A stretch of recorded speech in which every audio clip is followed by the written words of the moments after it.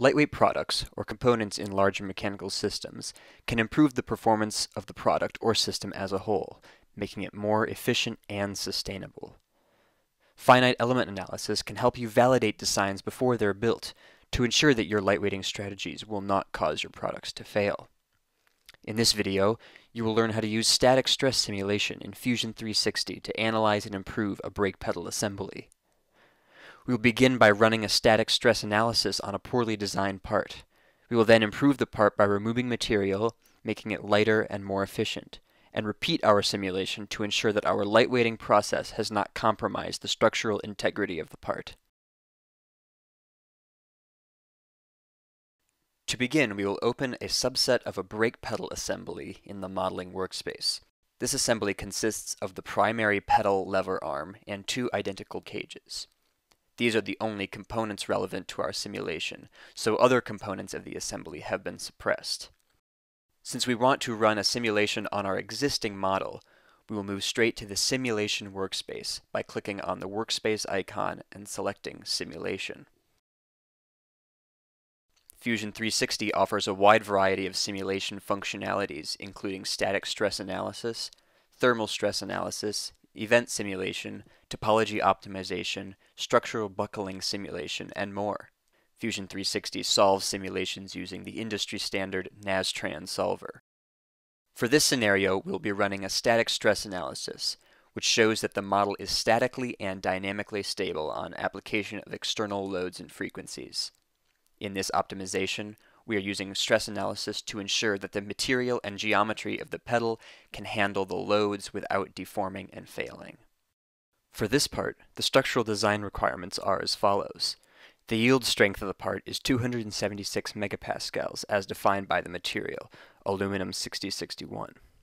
The safety factor is 2, indicating that no more than 138 megapascals of tensile stress is allowed. The maximum displacement is 1.25 millimeters. We will reference these design requirements when analyzing our simulation results. To create a new simulation study, we will click on the New Study icon and select Linear Static Stress. We will now follow the control panel from left to right and define our material, constraints, loads, and contacts. We will select our material by clicking the Material icon. For this study, we will select aluminum 6061 and ensure that yield strength is selected for the calculation of our safety factor. We will now apply constraints to the model. We'll click on the Constraints icon and begin by selecting a pin constraint. We will select the face on the inside of this hole. Be sure that all three constraint types, radial, axial, and tangential, are selected. We will then apply a frictionless constraint to the bottom of the pedal. This is to ensure that all simulation requirements are met and that our model is not under constraint. We will now add loads to this load case. Note on the left panel here that we are working on load case 1. You can simulate different loads on the same model by creating multiple load cases. We will add a 450 Newton force to the top face of the pedal. This is a typical force applied to a pedal by a foot in an emergency braking scenario. We will then apply a second force of 45 newtons to the inside of the cage opening to model the resistance force of the brake cylinders on the pedal.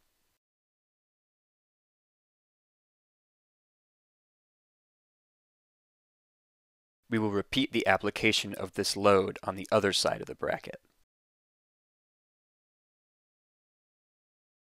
Because we have no moving parts in our assembly, we can simply apply automatic contacts by clicking on the Contacts icon. We are now ready to solve our static stress simulation.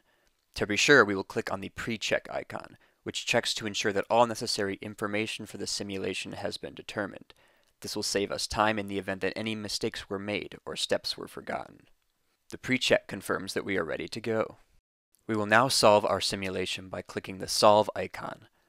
This simulation will run in the background on the cloud, which allows us to continue to work on the local hard drive if desired while the simulation is solving. For complex simulations that take a long time to solve, this can be very helpful.